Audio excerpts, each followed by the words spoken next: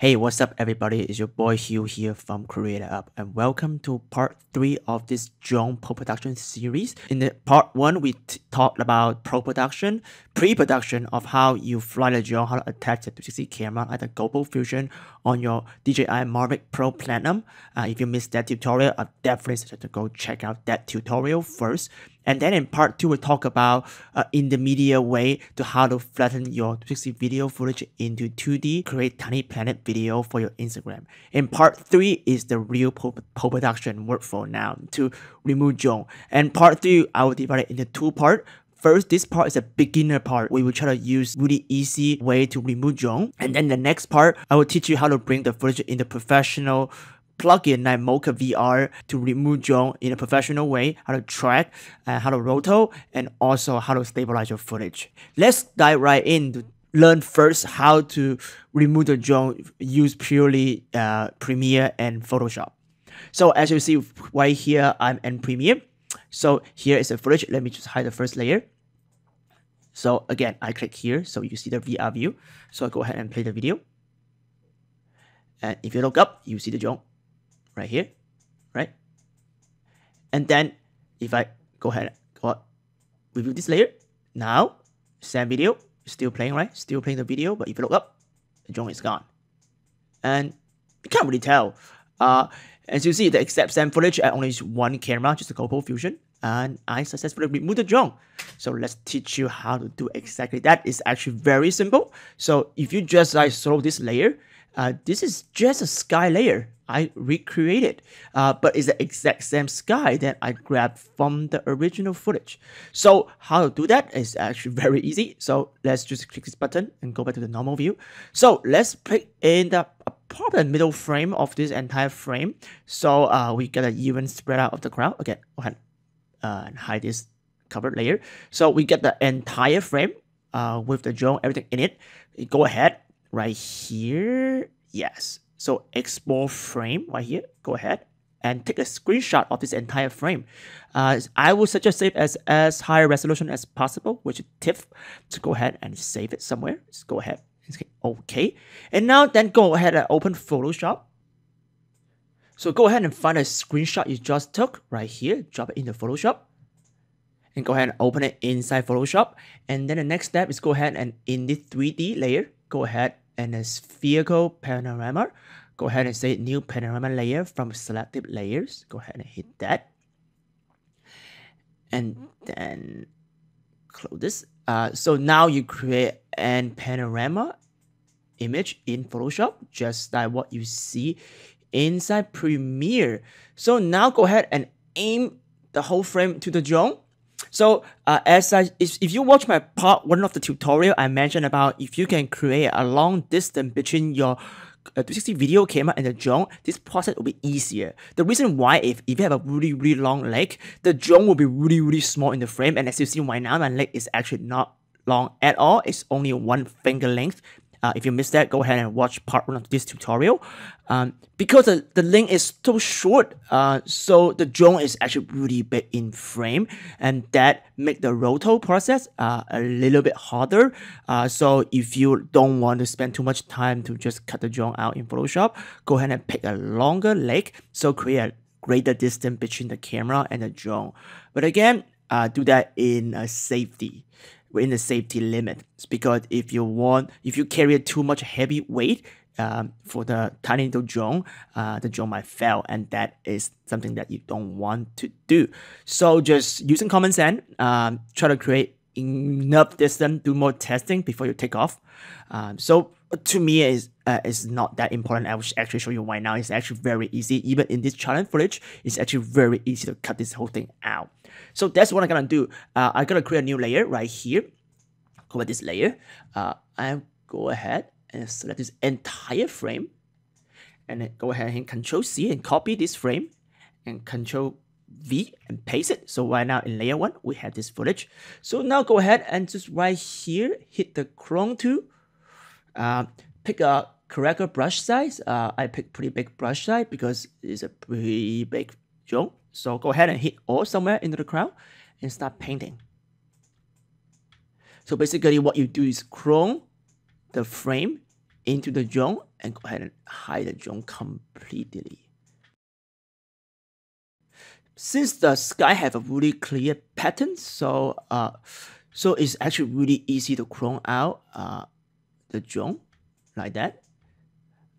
Don't forget to clone this area as well, because this area is a propeller. You might not see it in the frame, but still is actually in there. So make sure that clone around it as well.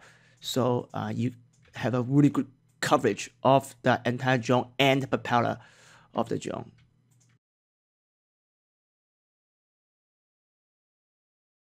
So depending on what you clone, I would suggest actually clone a little bit further, like get the crowd here. You just like mix and match and make the whole thing look smooth. See, you clone back a little bit propeller here, so you want to get rid of this part. So just keep doing that until you clone the entire frame. So to me, that is pretty much done on the first frame. So go ahead, when you're selecting the layer 1, hit Control and E, or you go right click and merge down. Right click on the layer right here, say merge down, and then merge the layer back to the frame. And now if you go ahead and pan around, you see the drone is mostly gone.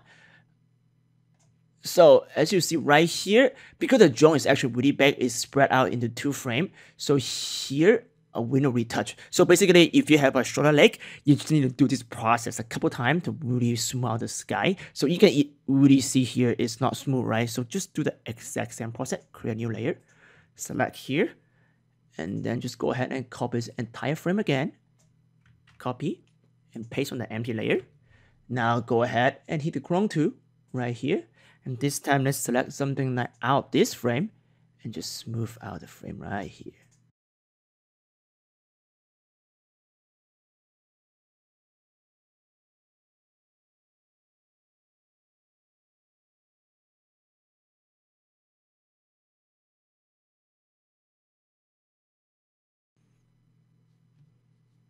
So after you're done with the clone, like here, let's say I'm happy about my cloning now. I think it's pretty smooth. You can definitely smoother right here.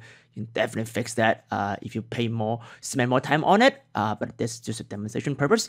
So right now, how do I export just the patch? Oh, it's actually very easy. Right here, see that? This vehicle map, double click inside. So this is the frame that you really want in the final result, right? And then go ahead right here, just select the big part. I will say that big because the drone is actually really big, as you see at the footage. So I will select this entire big part. And then right here, go ahead and create a layer mask. So just cut out the front part. And then I'll go ahead and just apply the mask. And then I'm gonna create some like feather around it so I can easily blend the original frame. So just go ahead and hit the gradient tool and just feather this part out. Well, actually, how you feather it is make sure that first select the master. So you gotta feather the mask, not fill gradient. As you see, you create a little feather.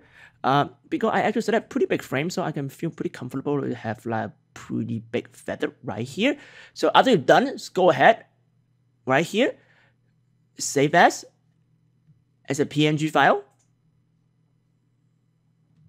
and just import the same file. Okay, so now go ahead and just unmark the layer. So that's before, after, before, after. And if you're looking at VR mode again, that is actually after. Go ahead, before, drone, after, no drone. And it's still video. See the car is moving right here. Great. So that is very easy. You don't actually need any extra working. All you need is Premiere and Photoshop, and just the whole workflow. Just repeat the whole workflow. Is taking a screenshot of the frame you want, and then just bring it to Photoshop, rotate this part out, and bring the whole frame back in, and just cover it. That's it. Easy. That is gonna work 90% of the time, but sometimes it's not gonna work. For scenario, what is not working is when the sun's setting rapidly, the sky will from turn blue to all the way red, and everything just moving. And also, if the drone is not going up and down like vertical, it's actually going like in a horizontal format, going really fast, so the crowd is actually moving. You cannot actually use this method because you patch as a still frame, the cloud is actually not moving. But if the drone is moving pretty fast, all of a sudden changing color, you actually will clearly see there's a static patch. So this will not work in this simple method. So what you need to do then is to go ahead and track the environment of the drone. So like a scanner, if the drone keep moving forward, you will scan around the environment and patch it with the new environment material to cover the drone. That sounds a little bit complicated, but you can easily achieve that with Mocha VR and After Effects. And I will show you in the next tutorial do it exactly how to do that. It's actually very easy. It's complicated as it sounds, but it's actually really easy to do. And in Mocha VR, we can also go ahead and stabilize the horizon. So as you see, even the drone footage with GoPro Fusion is still really not like steady. If you see here, see that is not horizon line. You can use like the horizon tool in Mocha VR to really like straighten the horizon and stabilize the whole thing, is to make it buttery smooth. And also we will gonna do some like color correction to make this whole footage look great to finish the final product. And that gonna be all in part 4. So if you like this video, don't forget to give me a thumb up. Don't forget to subscribe if you haven't subscribed to my channel yet. And I will see you next time.